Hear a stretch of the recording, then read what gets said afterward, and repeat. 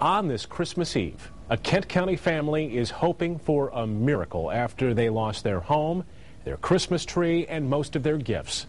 And now, with Christmas Day just hours away, the parents are wondering what they're going to do for their three young kids. 24-hour News 8's Ken Kolker is at the live desk with more on their story. Ken? Yeah, Brian, for three young boys who couldn't wait for Christmas, this couldn't have come at a worse time. The fire started about 10 this morning on Ramsdale Avenue north of M57 in Oakfield Township. Everything we had was in there. Robert Joldersma was next door at his parents' home in the hot tub with his three sons. Noah, who is 10, and his 6-year-old twin brothers James and John. Their mom was out shopping. Joldersma rushed to his home after his brother spotted the flames.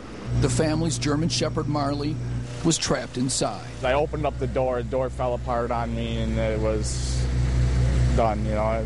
At that point, it's like my brother pulled me away, said there's nothing left. The fire, we're told, started in a back bedroom, nowhere near the Christmas tree, but spread quickly despite a quick response from firefighters. All of the stuff we bought for the boys is gone. They said it melted underneath the stump of a tree. Joldersma said they were renting the home, trying to save for a bigger house, but that they had recently canceled insurance to pay for his wife to finish school. Now we're back to square one. After the flames were gone, firefighters carried out gifts.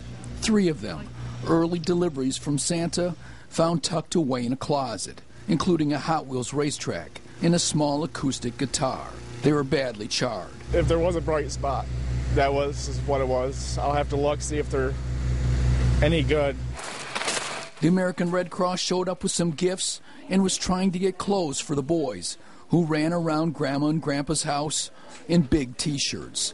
Tonight at 6, one of the boys had a question for Grandma after the fire. Is Santa going to find us? Now, the family's dog died in that fire, despite the efforts to try to save him. And the family is staying next door with the grandparents. If anyone wants to help, we have more information inside our story at woodtv.com. Back to you.